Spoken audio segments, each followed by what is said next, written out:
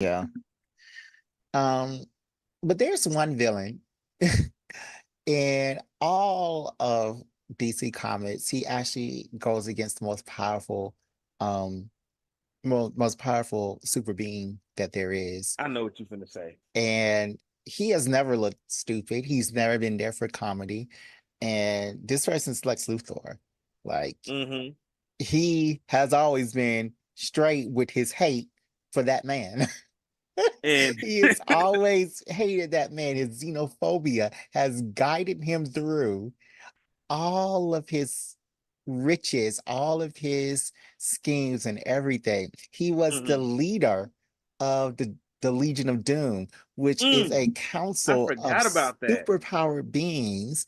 He was so smart with his plans. He was actually a good guy on the Justice League for a couple of years before he said, okay, well, this is my plan.